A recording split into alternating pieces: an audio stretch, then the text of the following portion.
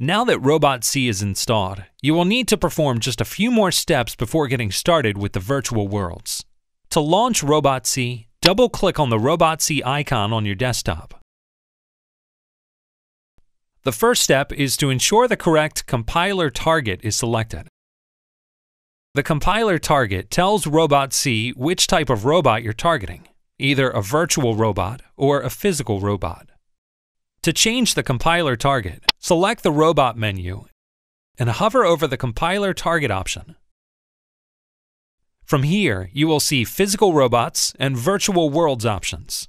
Select the Virtual Worlds option by clicking on the Virtual Worlds menu item. Now that the compiler target is set, you need to select a virtual world to use. To do this, go to the Window menu and hover over the Select Virtual World for Use option. Initially, you will only have one world available. In a later video, we'll cover how to install additional worlds. For the time being, select the Learning ROBOTC Tables Preview by clicking on the menu item. You're all set to start using virtual worlds. Follow along with the next video to learn how to download a program to your virtual robot.